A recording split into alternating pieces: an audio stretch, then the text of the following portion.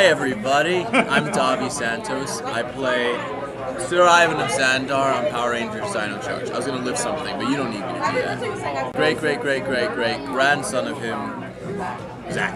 Zach, right? Just Zach. Okay.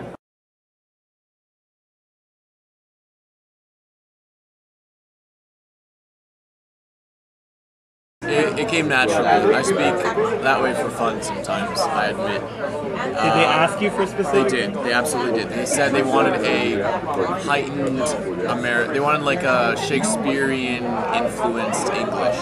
Yeah. What was their description? Oh, that's good. Because since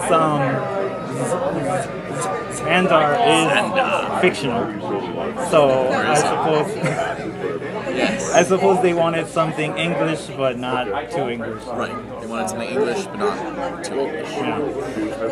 But I also always kept in mind posture, as well as placement of the chin, and that always helped me find the voice. Because when you have like the posture and you have that, it's very easy to go into it, as opposed to like when you're sitting like Zach. Zach, yeah, I was gonna say that he was more He's into like, himself. Yeah, he's just like chilling. He was arty, with artists. So, Yeah. Brooding fella. And no, and then like Zandar, they're kind of ambiguous of like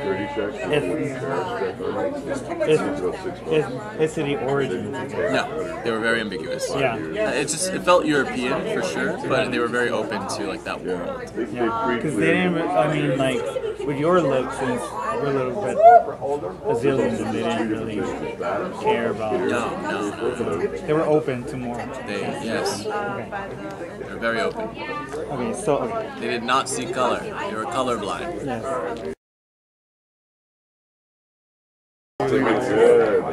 How are things with Savon? Nothing controversial, just asking. Like, okay. I mean, we had a great time. There are challenges, living abroad and some things administratively, but it was still, I look back with very fond memories of that experience. There were certain aspects that could have been improved. And I think I've heard there were certain improvements with like the later years, stuff that we voiced that then got added. So it seems like, they were malleable. And now with Hasbro, there's whole new potential as well. What do you think about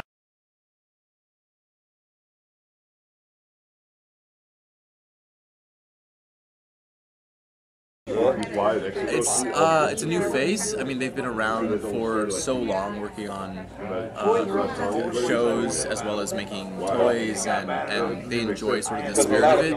So, and a lot of the guys that were there at Spawn continue their position. So it feels like it's going to be a new energy. So I'm excited for what they can do.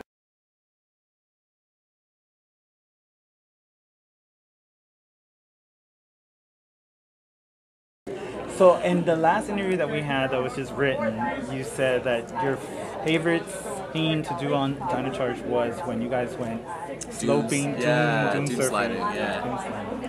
How was that? Oh, it was so cool. It was, I mean, we all looked at our schedule, what we had to do, and usually when we look at our schedule, it's like, you have to do this scene, and then this scene, and then this scene, and we're like all preparing.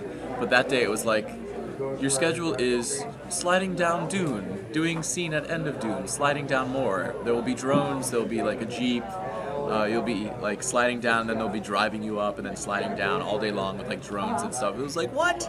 This is work? It was great. So that was a really, really fun day.